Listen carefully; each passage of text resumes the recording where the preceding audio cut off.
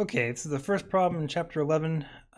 We have researchers are researching the differences between males and females for common annoyances. The question, are you annoyed by people who repeatedly check their mobile phone while having an in-person conversation? We have a certain success rate for males, a certain success rate for females. That means this is a population proportion test. And it says, does the evidence suggest a higher proportion of females are annoyed by this behavior? Okay, for the first one, we're looking for what are the actual proportions. So that's pretty simple to do. It does say females and males respectively, which means the first one's going to be females, the next one's going to be males. So let's start with the females. 595. So 204 responded yes to out of 595. It's going to be 0.3429.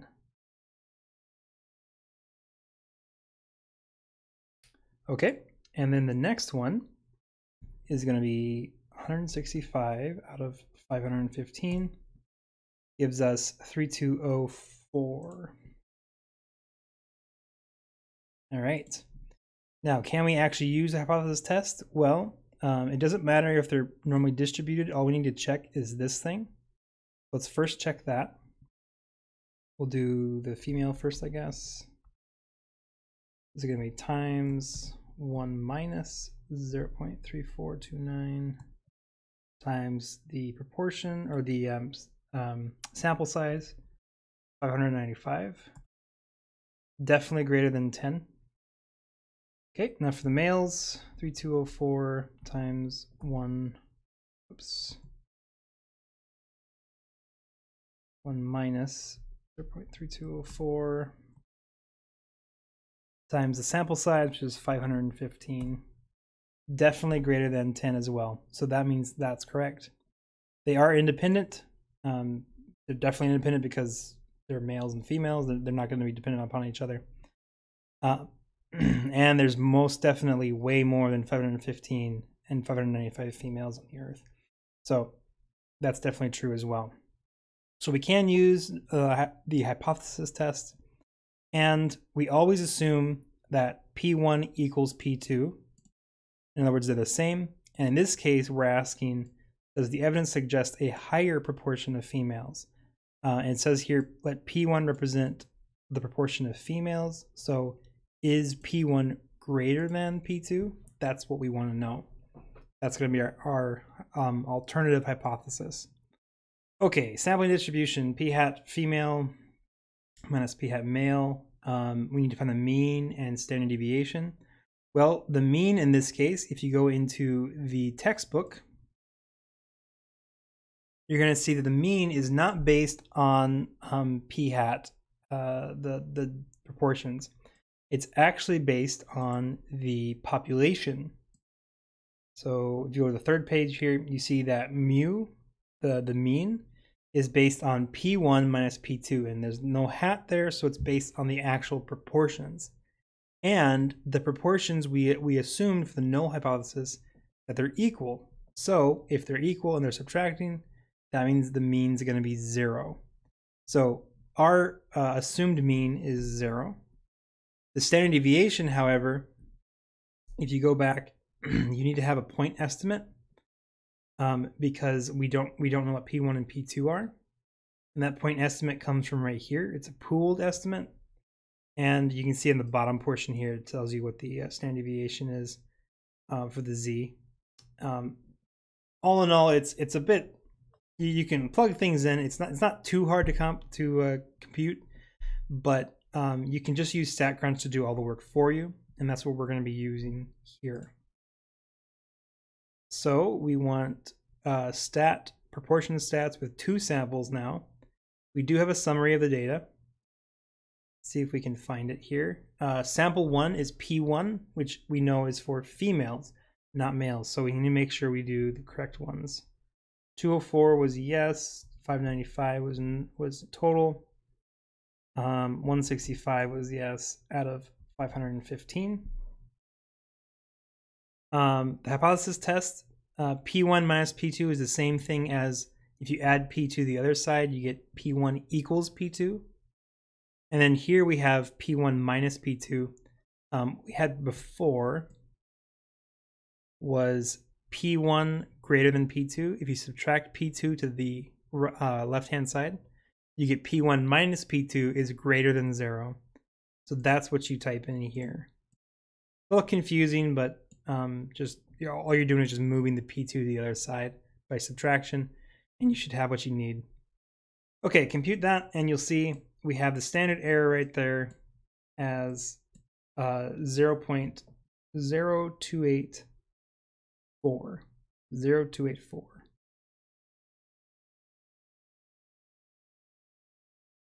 All right, now to find the normal model, you can see here we have 0.0225. Like, where does that number come from? I'm pretty sure it comes from the subtraction of these two things. So that's what the mean, you might think the mean is, but it's actually not. It's just 0. So we're going to take 0.3429 minus 0.3204. And that's where the 0.0225 comes from, is we're just subtracting the two estimated proportions. And so now we're trying to figure out what's the normal model that describes this behavior. We want to know if P1 is greater than P2. If it were, that means that this would actually be positive, and we're looking to see if it's going to be at least this or greater than in the area, which is what C is here. It's kind of what you always expect, either A or C. That's the area you want to find, because if that's small enough, that means that you have statistically significant numbers, and therefore it is different. You can assume it's different. So that's what we're looking for here. Now, the test statistic and the p-value, these we've all already found with StatCrunch. You can use the formulas in the book, that's fine, but it's going to be a lot harder to get the right values. So we want 0.79 for the test statistic. 0.79. Okay, p-value is 0.214. 0.214. And now we interpret the p-value. So if the population proportions are equal, then one would expect the sample difference proportion to be, let's see, if they are actually equal, then it's going to be greater than the p-value, or in other words, out of 1,000 repetitions, is going to be 214 out of 1,000. I believe that's correct, because that would mean that the proportion is within the normal, like normal area of the distribution of the normal curve. And so you would expect it to be like, well, that's just the variance between the sample, the actually sampling population that you have. Now, we are assuming a 0.01 level of significance. Our p-value is well above that. Therefore, we do not suggest there is sufficient evidence, or sorry, there is not sufficient evidence that they're annoyed more. So do not reject. Let's check it. And that's all correct.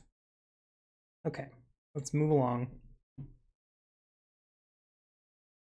Okay, organization surveyed 1,500 adults asking about a certain roar.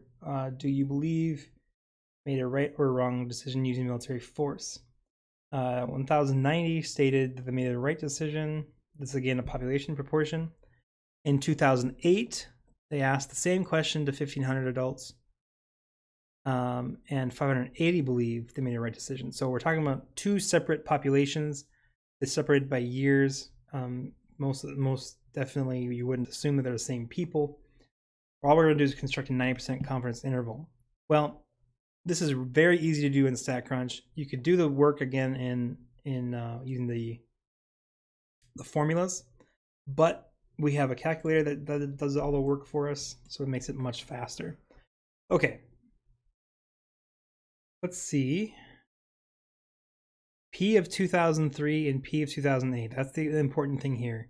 Since P of 2003 is first, that's going to be sample 1. So we had 1090 successes out of 1,500 for 2003.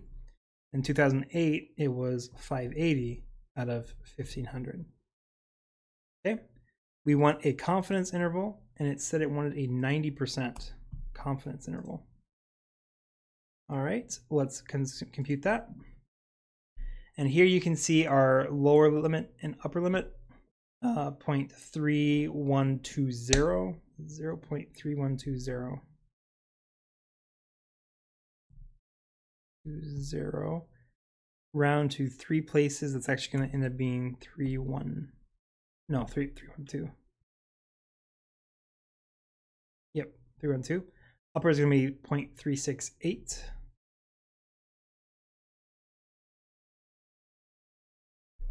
All right, interpret the 90% confidence interval. We have the interval, and we're assuming there's a 90% confidence, not 10%, 90% confident that the difference between 2003 and 2008 made the right decision is between upper and lower. Is greater than the lower bound? No, it's between the upper and lower bound. So A is the interpretation. Let's check it, and that's correct. Okay, moving right along. All right, data represents muzzle velocity in rounds fired from a 155 millimeter gun. Okay, 2 measurements were recorded using 2 different measuring devices, and this is what we get. So I think it's the same shot measured between 2 different devices. Okay, and it asks, why are these matched paired data? That's because not taken by the same instrument, taken by 2 different measuring devices. It's the same round that was fired in every trial. And because it was the same round, that means the 2 of them they're not independent things. They're dependent upon the same thing. So all measurements round fired from the same gun. I'm trying to make sure this is the right one. I'm selecting 2 measurements, A and B are taken on the same round. Oh yeah. Sorry, that's what I meant to say. I thought that's what this one was saying, but it's 2 measurements from the same round that was fired. So that's why they are matched pair. Okay, is there a difference in the measurements of the muzzle velocity between the 2 devices? A normal probability plot and box plot of the data indicate that the differences are approximately normally distributed with no outliers. So we can use the hypothesis test, and we can continue. We don't have to worry about anything. This is a small amount of observations. That's the reason why they had to mention that. We have to have a much higher one to be able to assume that. Of course, it says to assume it, so we're good to go there. All right. In this case, the matched pair design is where you take the difference between the 2, and that's what you tested on. This is actually kind of like changing this into a single population test. In this case, it's not a population; it's a mean, but it's just like where you have a single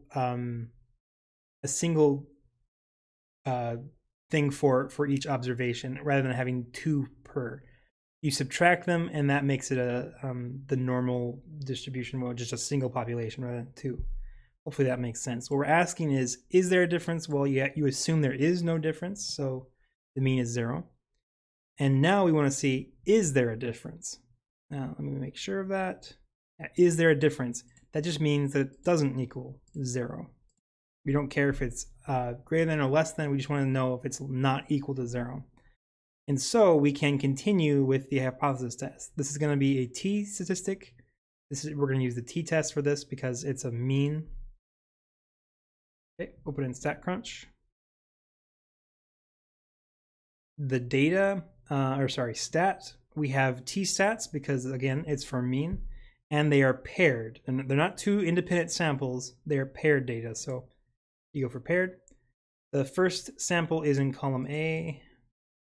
Second is in column B. Now, because this has the textbook, I'm gonna tell it to find the critical value, because it wants the test statistic, or sorry, the critical value for that hypothesis test. And it says that alpha is at 0.01 level of significance. So we need to make sure we have that in there as well. Give me just a second here. Okay, so we want, it said 0.1. So 0 not equal to 0. I think that's all good to go. Okay, the t-stat is negative 0.513. Two places would be negative 0.51. Doesn't actually have to be negative. I think it's positive, and you're assuming that you're using both. I think normally you would put negative 0.51 and 0.51, but I think it doesn't say to use a comma, so I'm guessing it doesn't need that. Okay, the critical values. This one's what I'm looking for. So I do want a negative here, I think. The critical values are going to be both. So we have 4.03 and negative 4.03.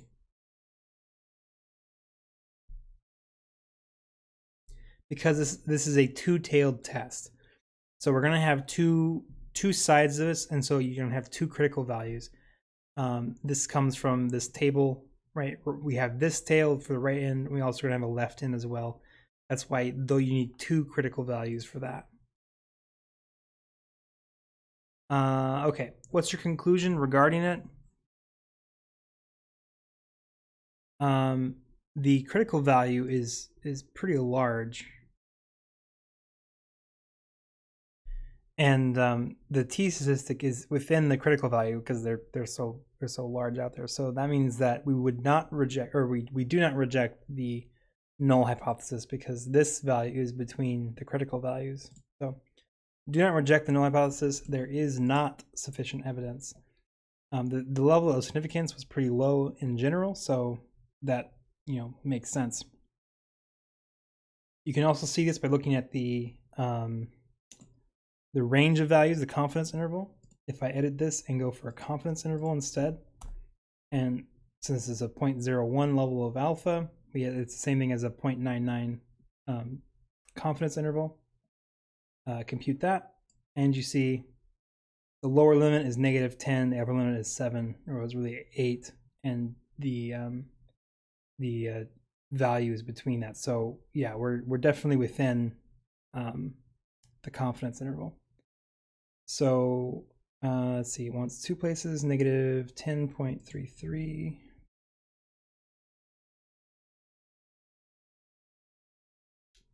It's going to be 8.00.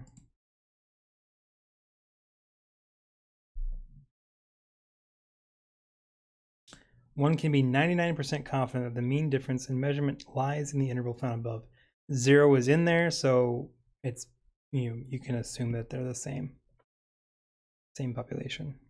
Okay, draw a box plot. Once again, you don't do this by hand. You can just use StatCrunch. Let's see if there's a box plot here. Yeah.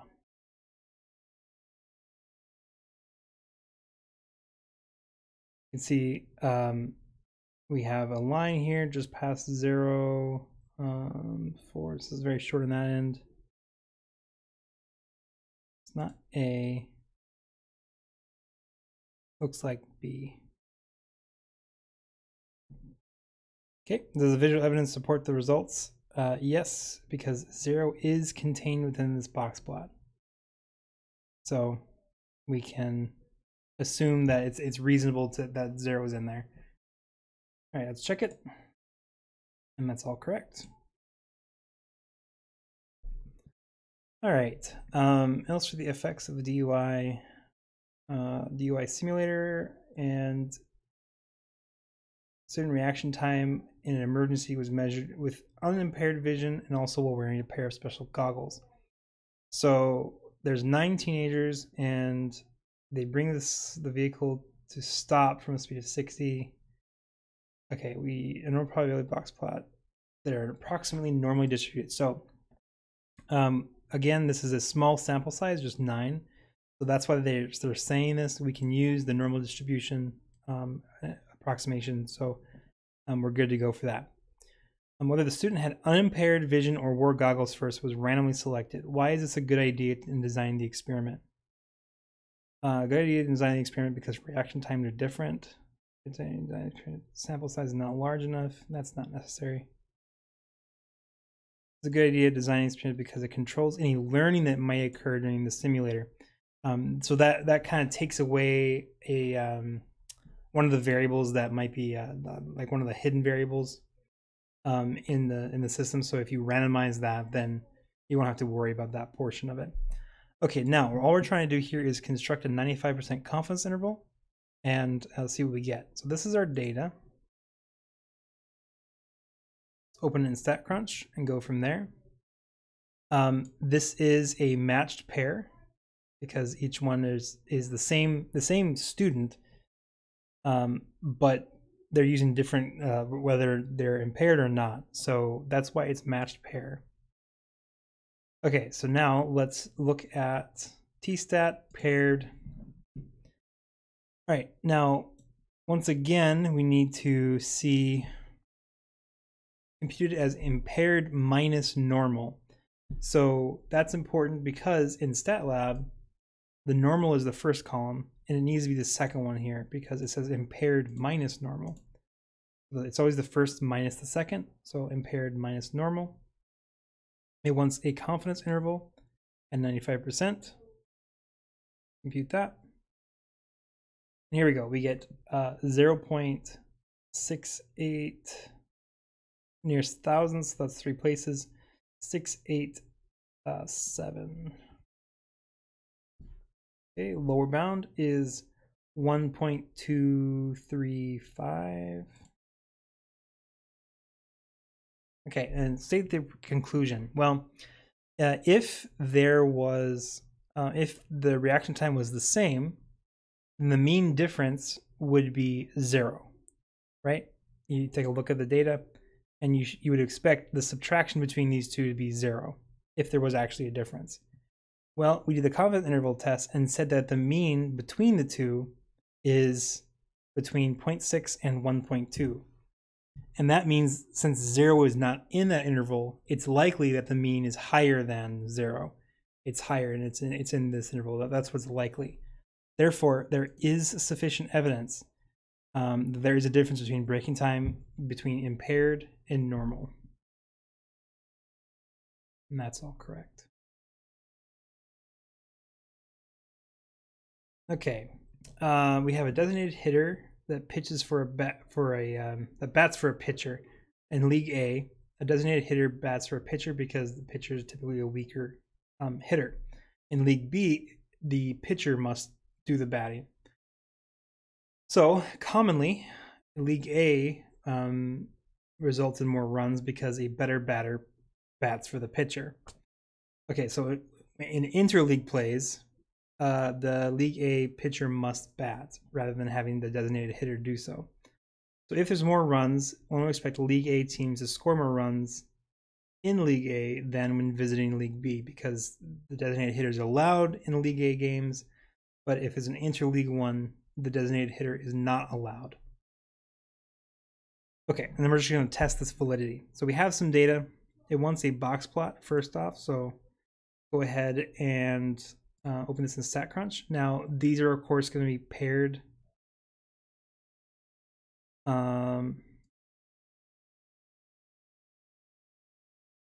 Sorry, it's not going to be paired because the two games, the games that happen in each league are separate games. They're not the same game. They're with the same people, but the games are separated. And so each one is a unique thing. Like how you do in one game may not necessarily affect how you do in another game, especially between the different leagues. So it's two separate populations that are independent of each other. That's the reason why we have two box plots and everything. Okay. So we're going to have, again, we're talking about a mean here. So this is going to be a 2-sample mean. We have the data. Column A is with the leagues in A park and without the designated hitter.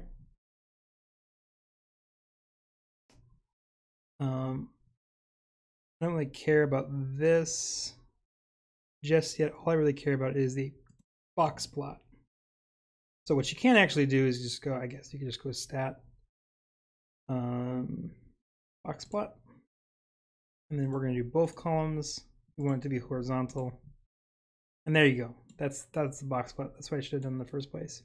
So you see we have 2 box plots. League A has 3 outliers, it looks like. League B doesn't. League A is also a little bit higher up, so that kind of supports what we thought, that League A has a higher average runs than League B without the designated hitter. So this is what we're looking for. And that's going to be graph A. Okay, does there appear to be a difference between the number of runs between these situations? Yeah, right? The mean looks to be higher up than the B. Sure, most of it overlaps, but it just looks like it's higher up. Plus, there's also outliers up there. So, yeah, it does.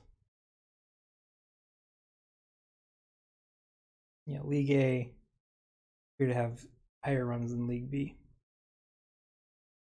Okay, whether the hypothesis test may be used for the mean number of runs scored.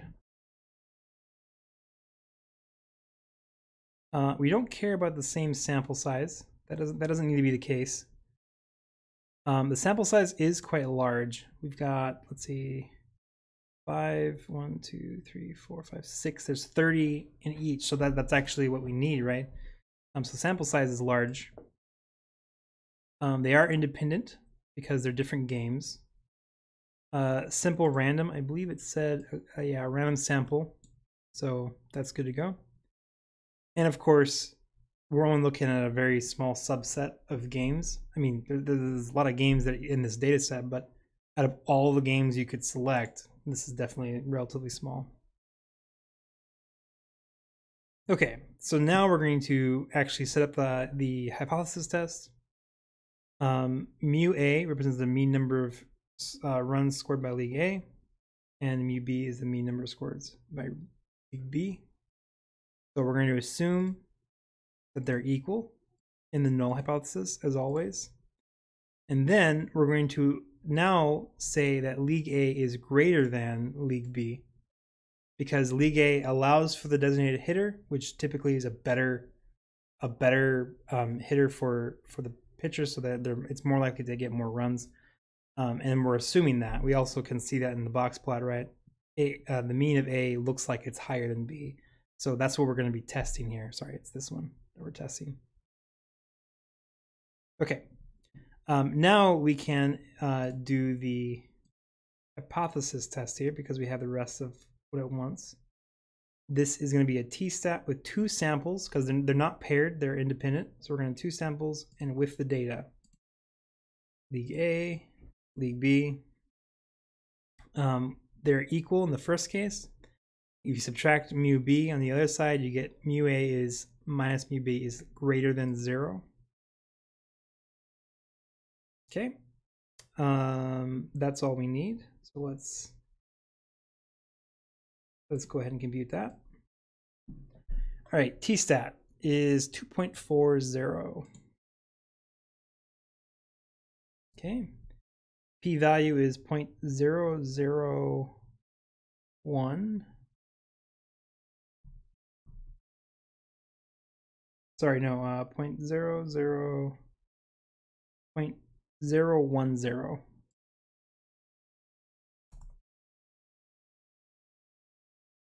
0.010, yeah.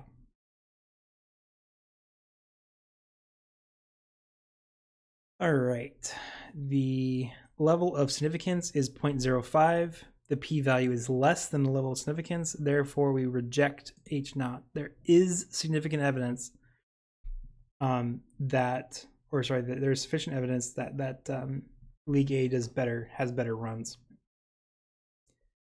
Okay, now it wants a 95% confidence interval. Well, that can also be done here. Let's just go back to edit, change it to the confidence interval. 95 is what we want.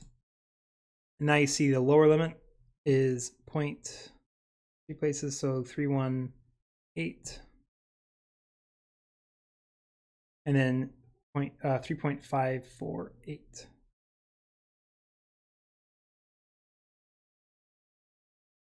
Okay, interpret the confidence interval. It says we are 95% confident that the mean difference between mean number of scores in link A, mean number of scores in link B is between. It does not contain 0, so that would be incorrect. 0.318 and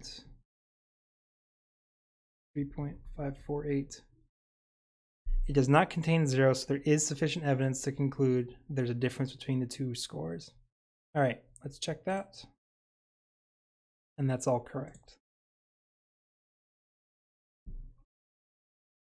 All right. Here we are looking at what kind of a test should we use. We've mainly talked about,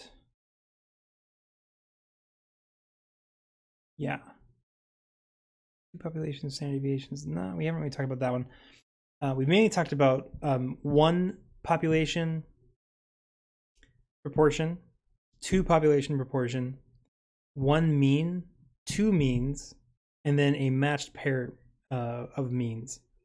So that's kind of what we're working with, is those 5 types that we've talked about through this entire semester pretty much for these hypothesis testing.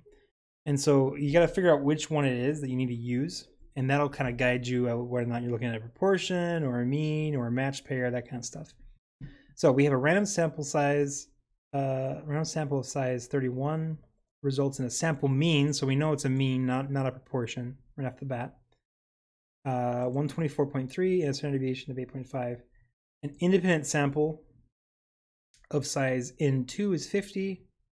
The sample mean of 131 and 7.3. So we have 2 different means, and it says an independent sample. So they're both random and they're both independent of each other.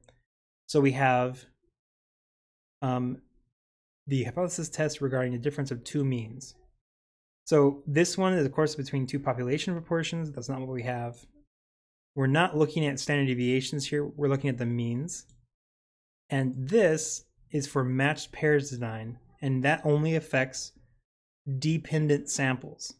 These are independent. It says it right there, independent. So therefore, we use 2 means using Welch's approximate t, or the student t test. Okay, so we can continue with that. We've already actually shown that in the previous problem. But the idea is that the means are the same. This is definitely not going to be B. And then it says, does this constitute sufficient evidence to conclude the population means differ? So in other words, that they are not equal. That's all we care about, is if they're not equal. Okay, and now we can continue with the actual testing this thing. So we have stat, t-stats, two independent samples, and we have a summary of the data. Okay, sample 1 says 124.3, 8.5, 31. Sample 2 is 131.8, 7.3, and a sample size of 50. We want a hypothesis test where they're equal to 0 and then not equal to 0. That should be good. We don't care about any of that stuff, so we can just compute. And here we have our data. P-value is 0.0001.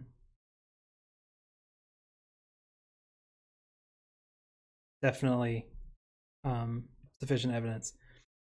Alpha is 0.05. P-value is less than that. Yeah, there is sufficient evidence to reject the null hypothesis because the p-value is less than alpha, not greater than, less than. And that's all correct. Okay, last problem. In 1 month, national mean price per gallon of gasoline was 3.109. The data here represents a random sample of 20 gas stations in gas in City A, more expensive than the nation. Assume the data comes from a normal population with no outliers. So what we have here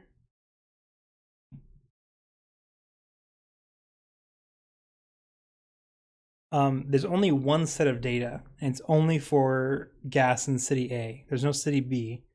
There's not two populations.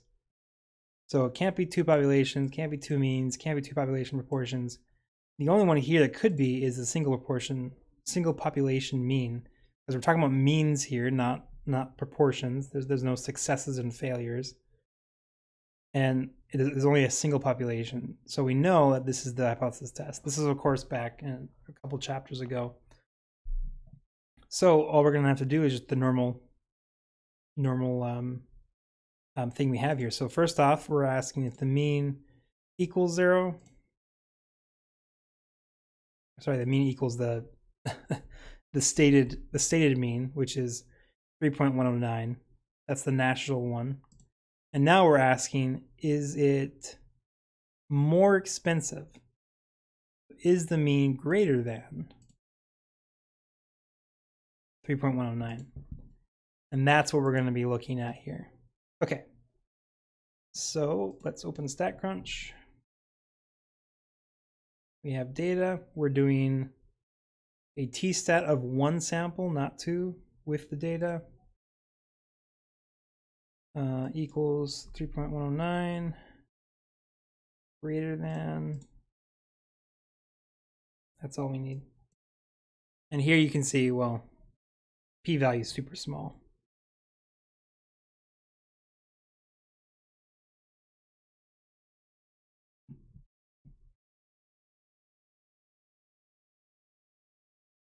Yeah, no level of significance is stated here. You can see there's no alpha stated anywhere. But the p-value is 0, so it's not 0. It's very, very, very small. So you don't need a level of significance. It's incredibly small. So p-value is so small that the null hypothesis can be rejected. There is sufficient evidence to conclude the gas price in City A are higher than the national average, and that's all correct.